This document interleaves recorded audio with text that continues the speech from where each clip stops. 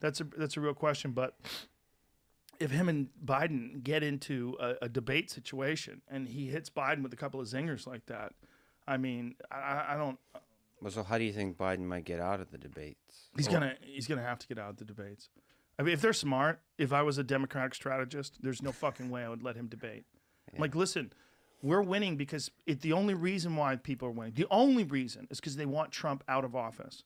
You could have, if Pete Buttigieg was in the position that Biden was in, it would be, I mean, he would have a much stronger, like much stronger response from people, right? Young person, speaks well. If Tulsi Gabbard was in that position, dude, she could be president. I know that the Democrats, for whatever fucking reason, didn't want her to be, but if she got into that position when she was debating, if she was debating with Trump and people saw her and saw her record, saw the fact that she served overseas twice, saw the fact she's been a congresswoman for 6 years, saw how well she speaks, how honest she is. Yeah, and just the integrity of the character that you can see in the way she carries herself. 100%. See, one of the big problems is the Democratic nomination process happened before coronavirus. Yeah. So like we were in kind of relaxed. The economy was doing well, but things are going just regular, and so you kind of the boring generic candidate won out.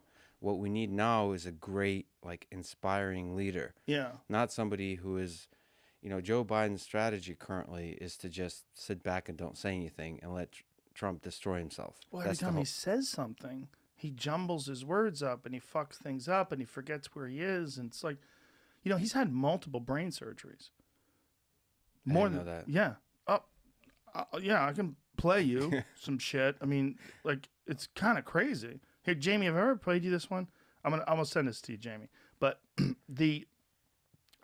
But the contrast with like Andrew Yang, I don't know if you listen to Andrew Yang these days, but Andrew's like teeming with ideas, yes, with energy, with excitement, with a passion of different ways, things we can do.